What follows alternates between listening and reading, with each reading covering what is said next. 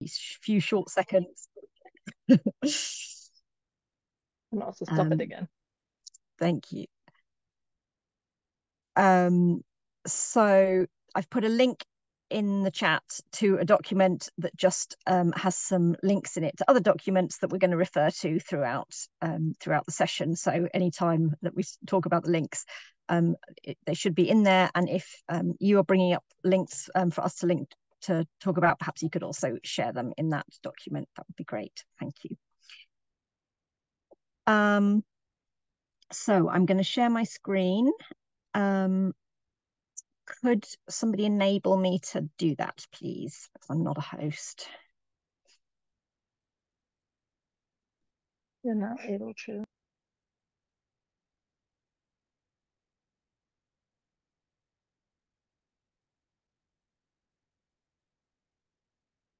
Sorry, did you say I'm now able to?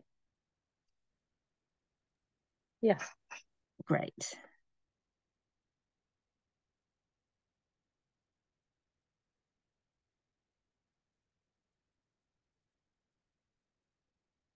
Okay, so hopefully that's loading up for you now. There should be a make branded slide. If you can see that, then we're doing well.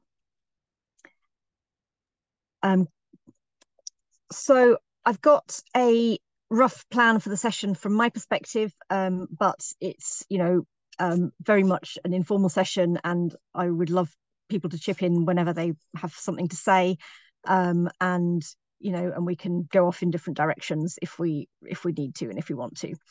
But the rough plan that I've got is to introduce the Open Catalogue of Business Models, which is this piece of work that we've done in the Make project, to share a bit about what our plans are to do with that next. And I'd love any feedback around that. And then discuss what we as GIG would like to do on this topic. It's something that's, there seems to be a lot of interest around in the topic. And, we've set up a WhatsApp group on it. We've, as Fadia mentioned, we've been doing this series of community discussions this year, which are coming to an end with next week's discussion. So, what next? What should the GIG community be doing together on this topic? And yeah, just jump in at any time, please. And do just feel free to unmute yourselves and jump in. Don't rely on me looking at hands up and things like that. So to start off with, I wanted to say a bit about what a business model is to me and why I think it's important. So a definition that I like is it describes the rationale of how an organization, and organization can be loose, it doesn't need to be a formal registered entity, it can be a group of people doing something together, how it creates, delivers, and captures value. And maker spaces, and I think many community organizations, are really good at creating value and delivering value, and often have a challenge, in my experience, with capturing value to enable them to keep going, to keep doing the good work. So that, in a nutshell, is why it's important to me. I want to say up front that I personally think there is a really strong case for public funding of makerspaces and of many community enterprises. And yet that's not happening anytime soon in much of the world, and we can't wait for it. So the need to have sustainability models to be able to keep doing work is important to work on. But I also want to recognize that it's not without challenges. So, I think that I think there's often too much emphasis on business models, particularly from funders, saying things like, trying to set up a place and saying, right, you've got to have an ongoing business model. It's not always practical, it's not easy. And what we have to be really careful about is that some business models can detract from the good work that you're originally trying to do, or at least cause tension with it. So, it's about, so like if there's a makerspace that is trying to serve the informal sector, that has very little money, somebody could come in and say, well, your business model should be membership and you should be charging this amount for membership, but then you're only going to work with the people who can afford it, and that's not a good answer. So I think it's really important to think, I'm using the term business models, but they don't have to be for profit, and they definitely shouldn't be at the expense of impact. So I think a sustainability model is probably a better term for it, which then also captures some of the thoughts around environmental sustainability and social sustainability, which absolutely need to be built into the operating models of all of these type of projects. So that's a bit of a disclaimer at the beginning, before we get into talking about business models. In the Make project, we had the opportunity to do this fantastic piece of research. And in this presentation, I haven't got a list of all the people that we spoke to, the contributors, because there's too many and you wouldn't fit it on a slide. But I really want to acknowledge all of the people who have given their time to be interviewed. We've spoken to about 50 different makerspaces and organizations, including many giggers. Now, because of the funding from GIG, the majority were from either Africa or Europe, but I have, where there's been an opportunity, I've been interested to speak to people in other continents as well. So there's sort of been a sprinkling of other input to this, but it has, because of the funding so far, the research was focused mainly on Africa and EU. We are launching a website very soon, which I'll say a bit more about later, but the full list of contributors will be listed uncredited on the website.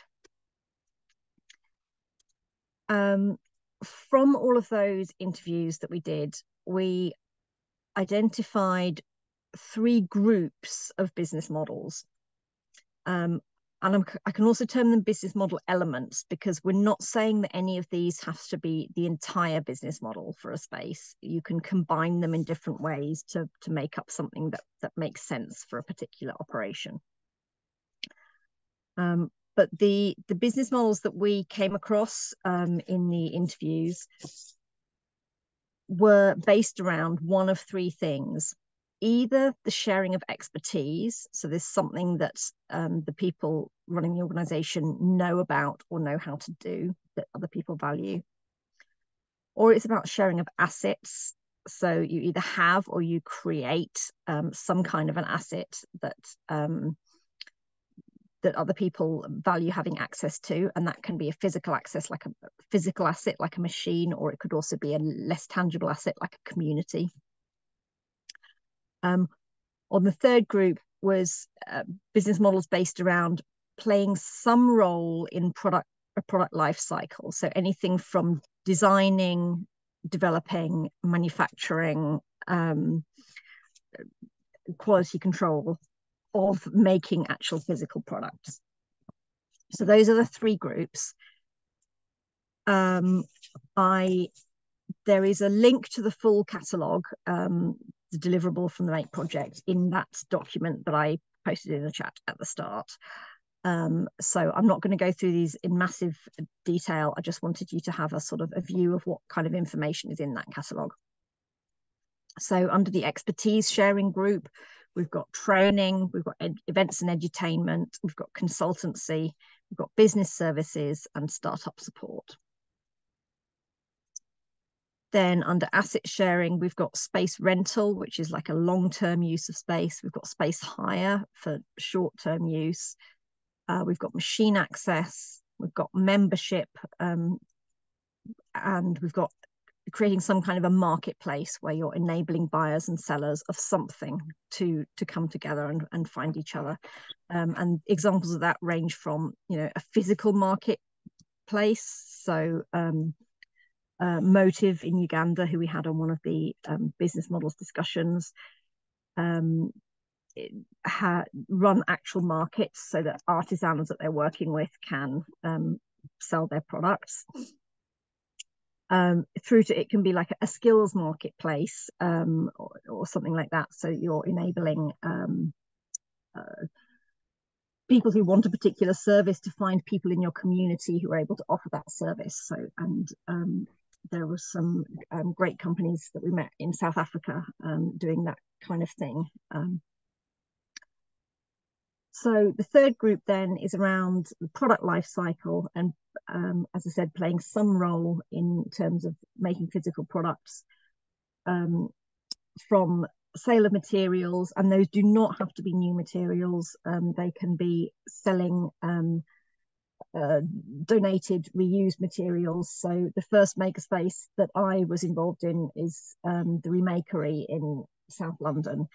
And one of the business models that it uses is to take donations of like unused construction materials and things like that, store them, and then sell them for a very small, affordable price to people who can use those in their projects or in their homes or whatever.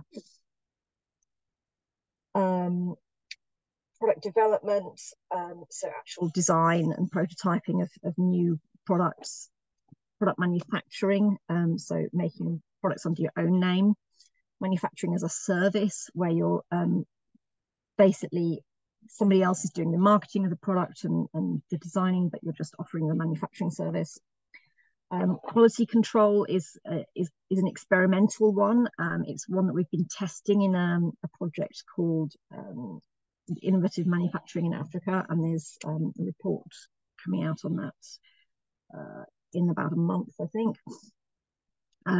But we were examining like whether we can get items made in different places and then maker spaces perform a role of quality checking that before it goes to a user. Repair, so maintaining products or returning them into use. And recycling, so processing end-of-life products or industrial waste. And it's also important to note that there can be other circular economy models built into any of these in the product life cycle. So when I say product manufacturing, you know, using a precious plastics machine to create coasters that you sell to somebody is product manufacturing. It's, you know, all of these can be using materials that have, you know, that are not virgin. So those are the three groups of models we've got. And then there are 17 models in those three groups. And in the catalogue, each model has 2 pages in the PDF version, which is what I've linked to in the chat document, which contains this. So there's an overview of the model, so description, major variations, a bit about some potential impacts that you could be looking for if you wanted to work with this, that kind of thing. Suggestions of other models that can work well. And then the second page is using the business model canvas format to describe things like the partners, the activities, the relationships. So that's what the content looks like. Just to give you a quick example, I'm only going to show you one of them, but for training, which is one that hopefully everyone's familiar with, this is what the information actually looks like. So it describes what we mean by training. It gives some of the major variations. So in this case, you know, offering training in person versus online has quite different implications in terms of your cost structure, for example. Like if you want to train a lot of people in one room, you have to have a big room. But if you want to do it online, you don't need that.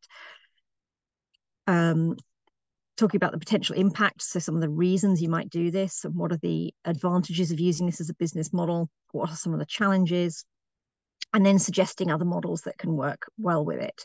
So, for example, space hire, because if you are doing in-person training, if you've got a big training room, if you're not doing training in it all the time, then can you hire it out for either other people to do training in, or something completely different for weddings or something, when you're not actually using the space.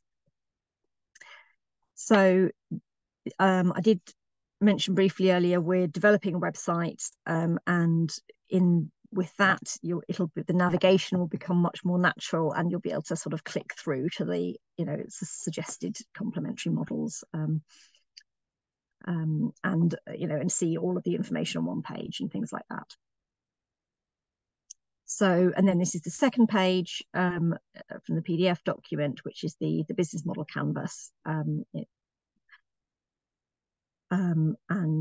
yeah, it's a standard format. It's the same information each place, and we're also going to be linking to resources that people can use to learn more about that format. So I'm talking a lot. Do remember what I said about just jump in if you have any questions or comments, or anything like that. But in the absence of that, I'll carry on and just say a bit about how we see the catalogue being used. So it's intended to be a source of inspiration. It's not going to ever be able to say what will work in what context or in what community, but it can be a source of ideas. And as we get more information into it, it'll hopefully provide some guidance on the types of situations where it's likely to work. As I mentioned briefly before, the elements in the catalogue can be combined in different ways to build up the model that works for a particular space or organisation. And they're always going to need to be adapted. It's not a sort of take a template off a shelf and apply it. It's very much a prototyping approach is always going to be needed. And as makers, we should be very experienced at do that, but we need to learn from what we're doing, adjust it, and build variations based on that. So I'm the only one on the call today, but I want to make sure that my co-authors of the catalogue get full credit as well. That's Martin Olo and Gertrude Marinago, both of whom are members of GIG.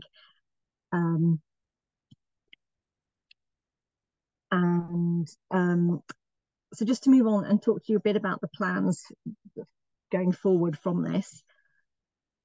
So also under the MAKE programme, we've been able to do a small mentoring programme, which is running at the moment. We are working with 3 makerspaces, one in Germany, one in Cameroon, one in Zimbabwe, to help them to support them through a process of like examining their current operations, selecting a new business model from the catalogue to iterate on and try implementing, and see what lessons are learned from that.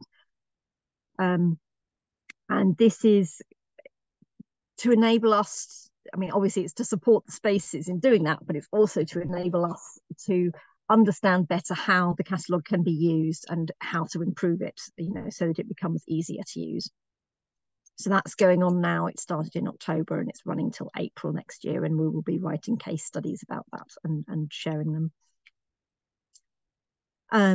Translations. So we're working with the Ukrainian Maker Association to get it translated into Ukrainian. We are having some conversations about getting it translated into French, hopefully in partnership with APSOHA and the network of Francophone makerspaces of West Africa. And I would love to hear from anybody else who's got suggestions as to what languages should be a priority for us to try and get it translated into. Anyone who wants to work with us on translating it into their language. We have the website in process. I was really hoping I was going to be able to give you a preview of it today, but it's not quite there.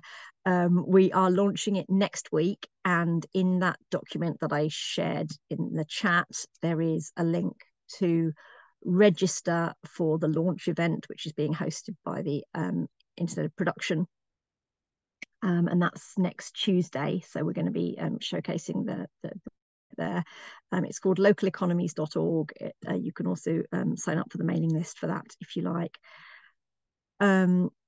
Just like the catalogue that was that's been published under the Make project, everything on the website will be under a Creative Commons license, CC by SA. It's really important to me that this can be used as widely as possible, that people can do what they like with it. And I'm very interested in seeing where that goes, and I'd love to know about any derivative works from it so that we can link to them and celebrate them and provide additional resources for people who are interested in this kind of thing. A few of the things that we are, so to start with, the website is going to be the same content as the catalogue that was delivered under Make, more or less. Just with new ways of presenting the information and navigating it. And we're then going to be adding to it with different examples, some case studies and links to additional resources and things like that. The funding for the website came under the RISA programme, which is ultimately funded by UK International Development.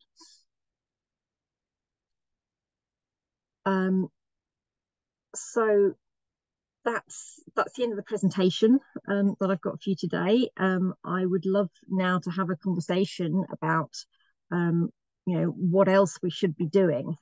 And so the first link in that document that I keep talking about that was in the chat is to a Jamboard, which I'm going to navigate to now. But just while I'm doing that, perhaps can I just ask for any comments or reactions, please? Hey, Anna, I hope, and everybody, I hope you can hear me. Just barely. Okay, I'll try to speak up a little bit. So sorry. Thank you so much. Just brilliant work you've presented. I just wanted to come in and say, well, there's so much to say, to reflect on the brilliant categorization that you did and how we've learned the hard way the last years what a necessary mix spaces need to be resilient of these different kind of models. I just wanted to say that GIG is, of course, very interested in and currently also very engaged in finding follow-up funding to the Make project. And if there are members of GIG who would be interested to keep working with this, as you said, Anna, perhaps in translating or localizing, then we, of course, would be happy to be a sparing partner to look for funding for this. And hope you can hear me. That's it. Amazing. Yeah, thank you, Geraldine. And I'm gonna put that, I know you're on the move, so you're probably on mobile, but I'm gonna add that as a sticky onto the Jamboard.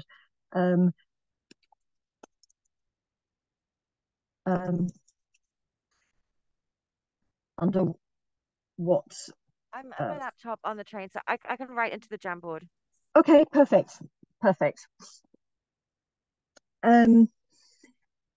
Yeah, so I'm very keen to work with anyone who's passionate about this subject to find ways to continue the work, and yeah, we'll do whatever I can to support that. So yeah, I love hearing that. Thank you.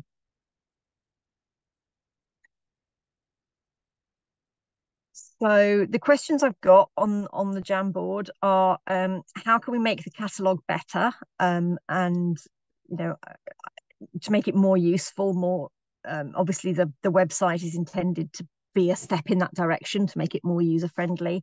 But we're also thinking about how to make it easier to go through the process of turning from what are somewhat abstract business models to something that's real and tangible in the spaces. What should we do? There may be people we should speak to. Any ideas you've got at all? Geraldine, you've got your hand up. You want to come in?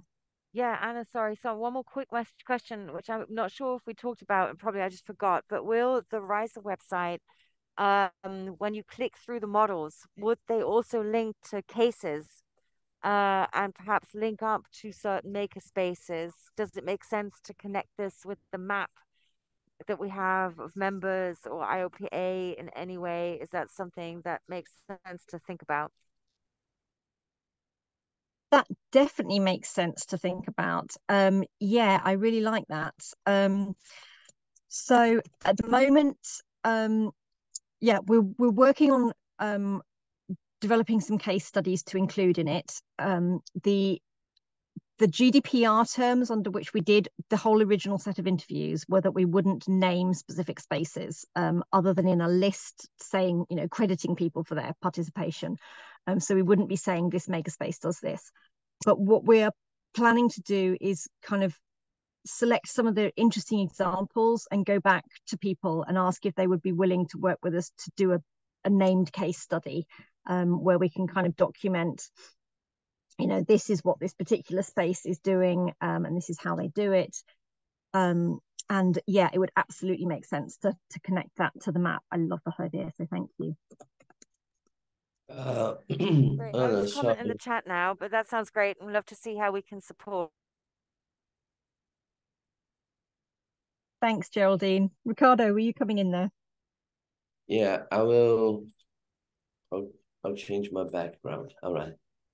I like very much the idea of the mentoring program and how can we replicate it.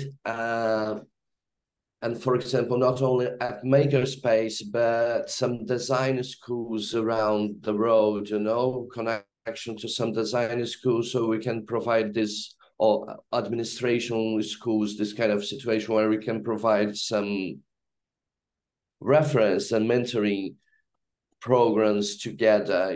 I like very much the idea of mentoring programs, especially if we think about implementing the Global South.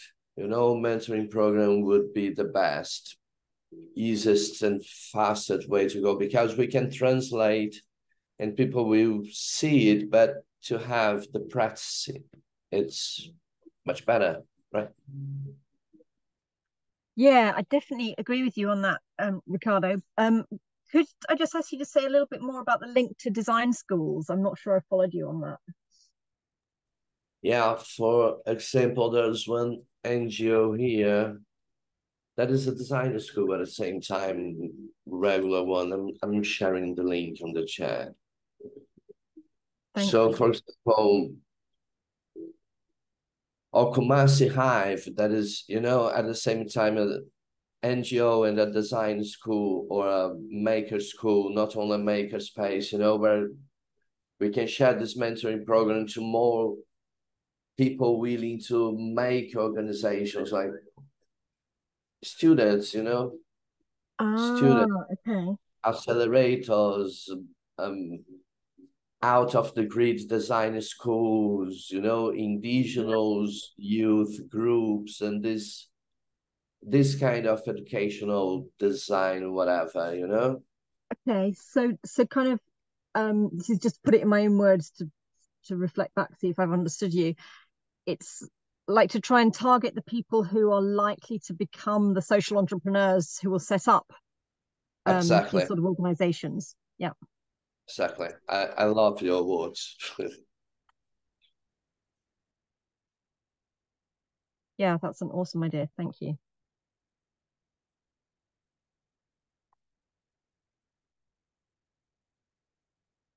I really love the fact that there are post-its appearing all over the place. That's brilliant. Is there anyone else anyone who'd like to to chip in and just tell us a bit about what they're writing down.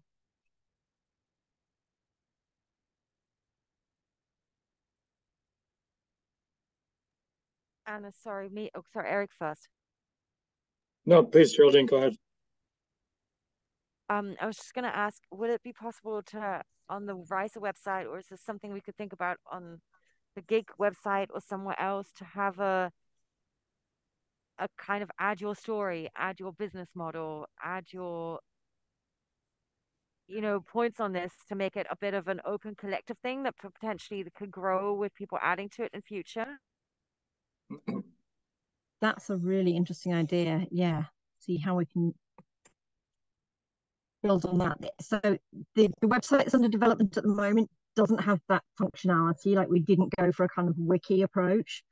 I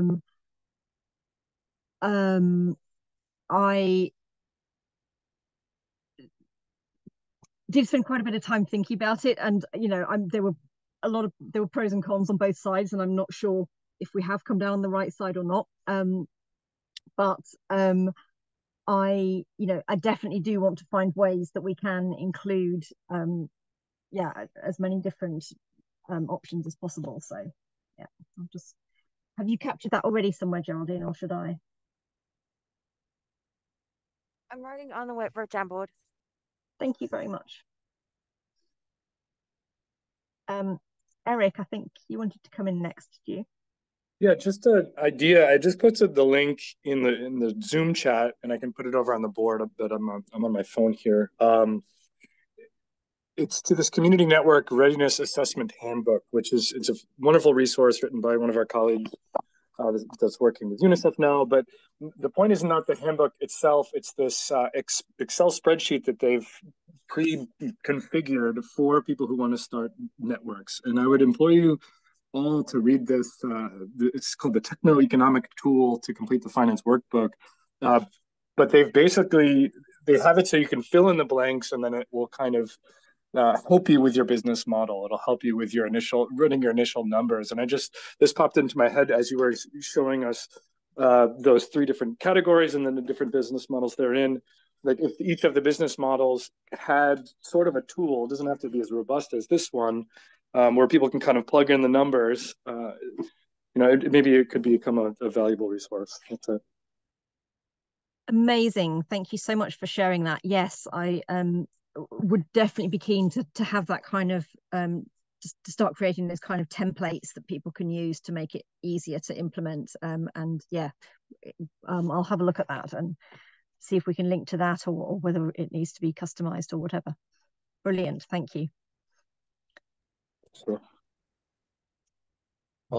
Anna, just to point, because yesterday's session on hub diversity, we had the same idea as Geraldine, to create a repository, because you have the hub in a box.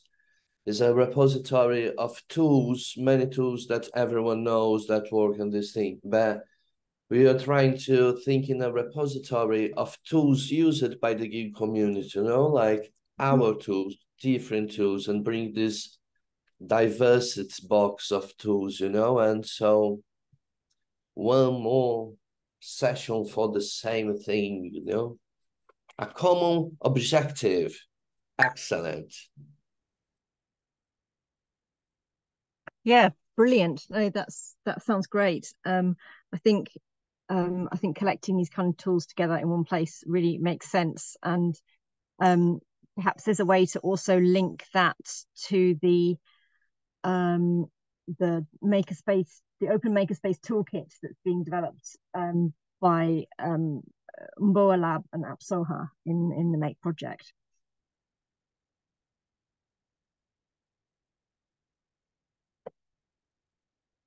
Amazing. There's a post-it here, it says sustainable communities after one-time funding. I'd love to learn a bit more about who had that thought and what it is. Yeah, hi Anna. So I'm Jaspreet. So yeah, I've written that. So it's about that once the funding is there with the makerspace or any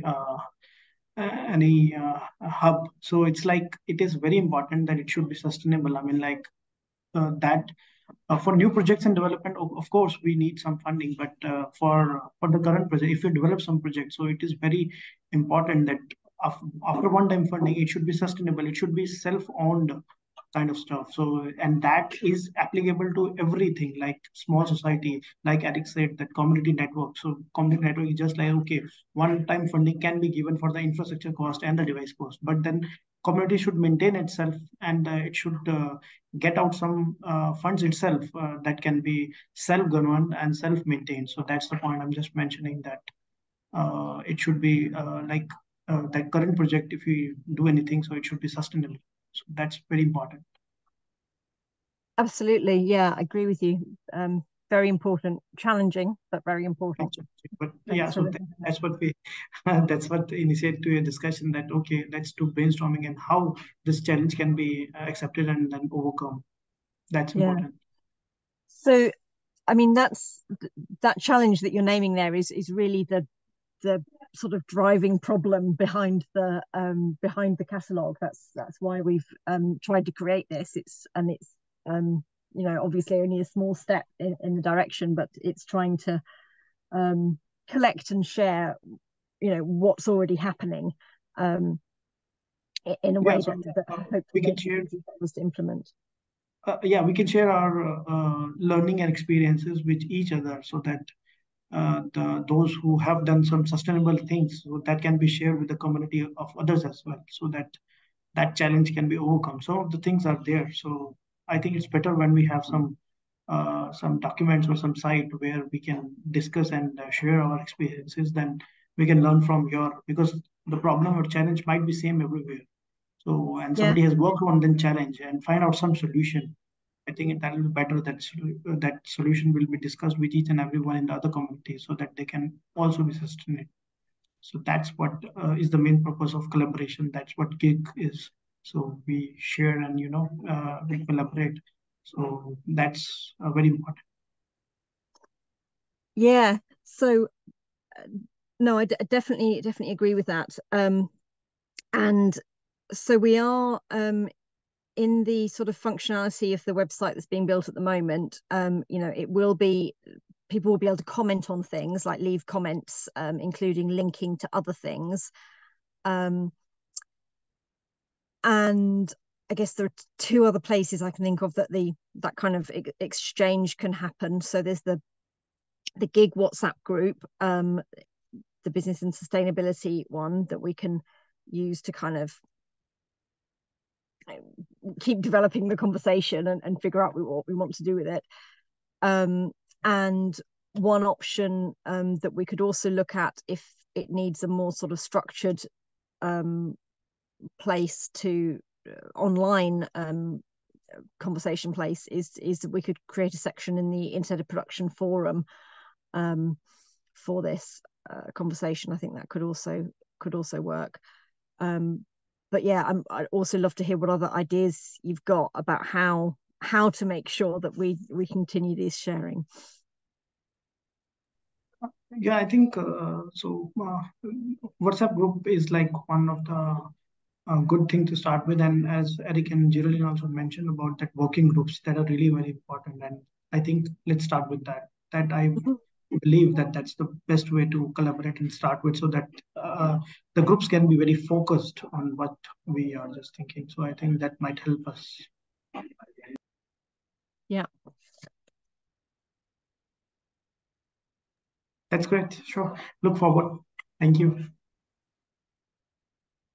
Great. Thanks. Who else would like to come in?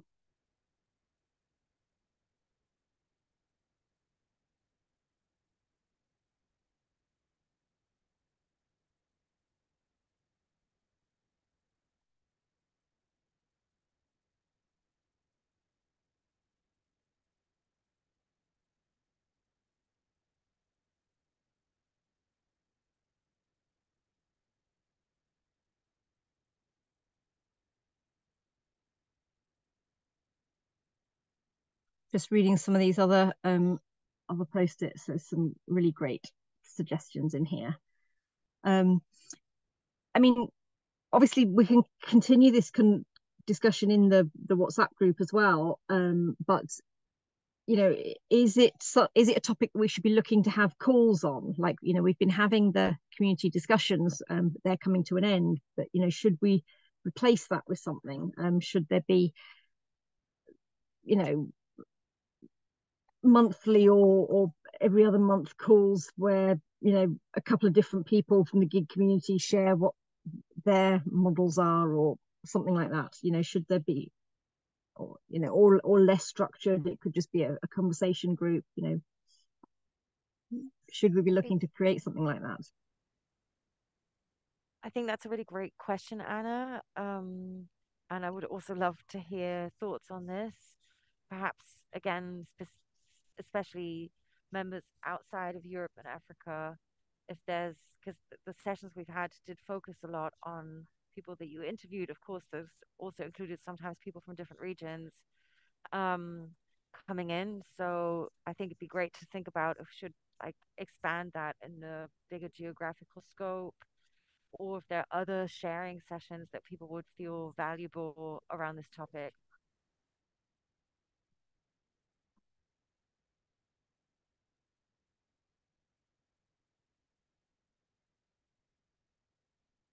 Yeah, so this is a topic that Fadia and I have had some conversations on, as you know, what should we replace the community discussions with something else? But we haven't got any conclusions yet. But yeah, we need some wider input. But in terms of including models from outside Europe and Africa, I'm very keen to continue interviewing people and, you know, to take that information and build it into the catalogue, either as part of the overall catalogue or, if people are willing, you know, for actual named case studies. So if any of you on the call are interested in taking part in something like that, I've put a table at the bottom of the that document that I've linked. If you could leave your details in there, then I can contact you about it. Kirsten. Just while I reboot as I connect, but no, thanks so much, Anna, of course, for all the hard work and everything you've put into this. And Fadia and myself and Chima also discussed a bit this morning about really thinking about 2024 and how to take the work that you've done in the business models to the next stage.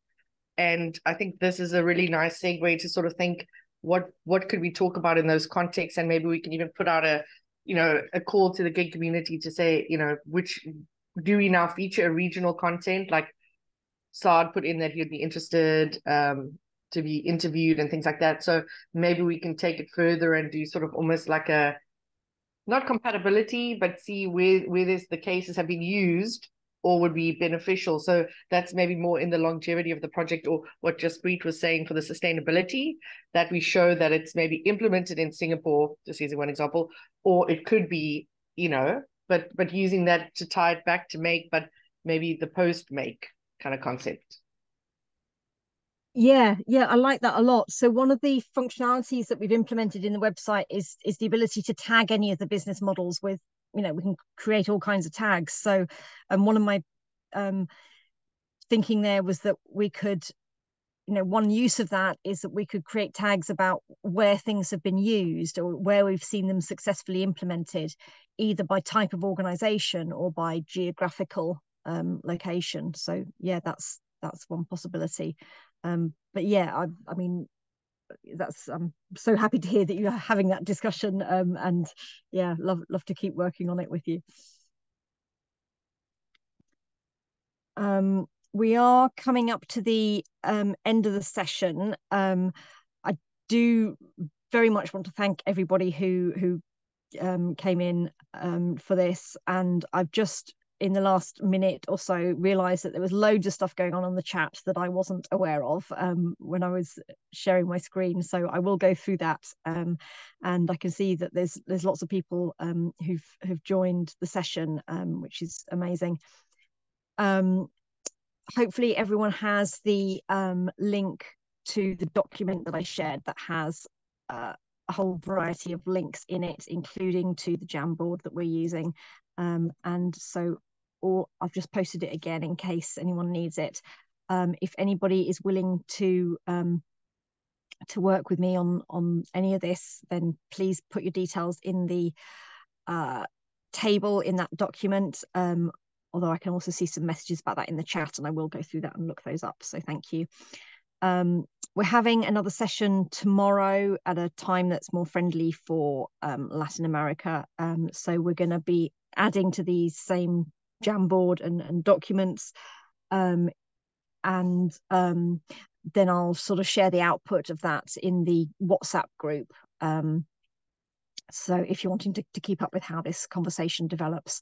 And yeah, I'm just really excited that there's so much interest in this topic that I think is I obviously think it's important, but I'm glad other people do too. And I'm really looking forward to working together to figure out how to take this stuff forward.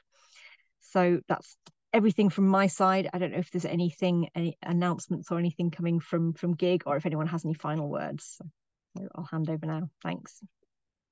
I just put in the chat that the session tomorrow will be at 1700, and just want to say thanks again, Anna, for the brilliant work and for being so engaged and sharing it, and for hosting the session today, and looking forward to tomorrow. So yeah, thanks everyone. Oh, and perhaps we have more sessions coming up today. We have a session at 2 p.m. CET on climate crisis and more crises. And then we have a session on education today at, I think, 15:30 CET. So looking forward to seeing you for the other sessions today as well. Amazing. And it's lovely to see you all. So thank you so much, everyone. Bye. Bye-bye. Thank you. Bye. Bye. Thank you. Bye. Thanks, everybody. Thank you very See you much. later. Bye bye.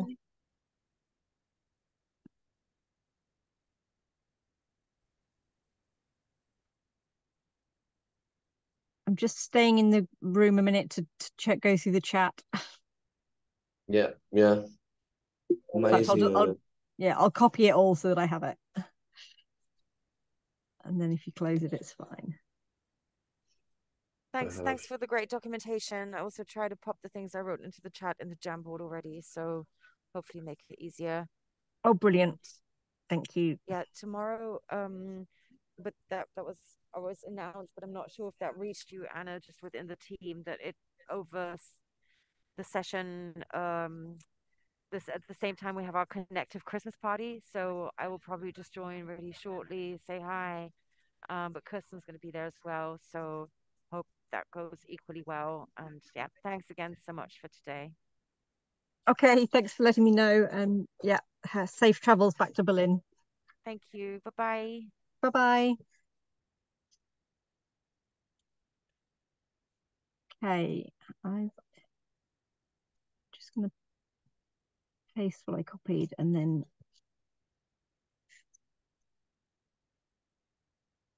okay, I've got the chat, so I'm leaving the group now. Thank you. Bye-bye. Thank you. Bye. I'll stay for some more time. Oh, you Sorry? have a dog. Yeah, my dog can always tell when calls are finishing, and she comes up and gets excited. So she was just making a noise then, so I couldn't hear what you said. Okay, enjoy the dog. Enjoy the dog Thank walking. you. Yeah. Bye-bye. Congratulations. Thank you very much. Thank you. Bye-bye.